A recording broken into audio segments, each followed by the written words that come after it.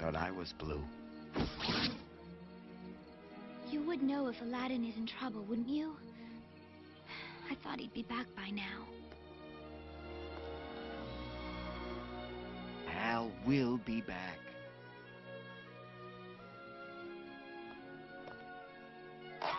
Listen to Genie, dear. Genie knows.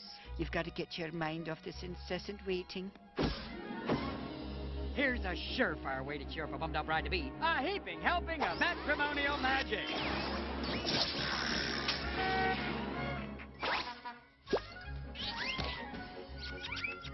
Hey, that's no good. What the wedding needs is a theme. Needs a groom, too, but let's work with what we have. Genie! It's a joke. I do that. Okay, let's see. This will be the second wedding for both of you. I'm thinking we need something a little more simple, a little more elegant, and less gray. Did it, done it, own it. I'm gonna throw some colors at you, mauve, teal, and salmon. What do you like besides the salmon? Okay, Madonna. Don't keep it. Just put that in the mix. Wink. Okay. I see lasers. It's a miracle. He believes. He believes. Thank you very much. I don't think so. Très gauche, right? Maybe you could elope. No, you can't elope. But oh, honey, do.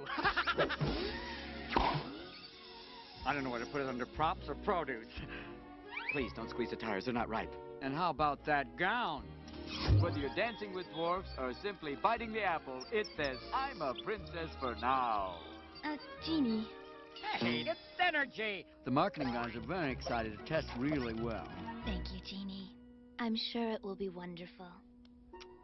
And thanks for cheering me up. Well, surely Bob and the boy are on the road to Aqaba right now. Isn't that right, Bob? That's right, Bing. How about this town? Is it wild or what?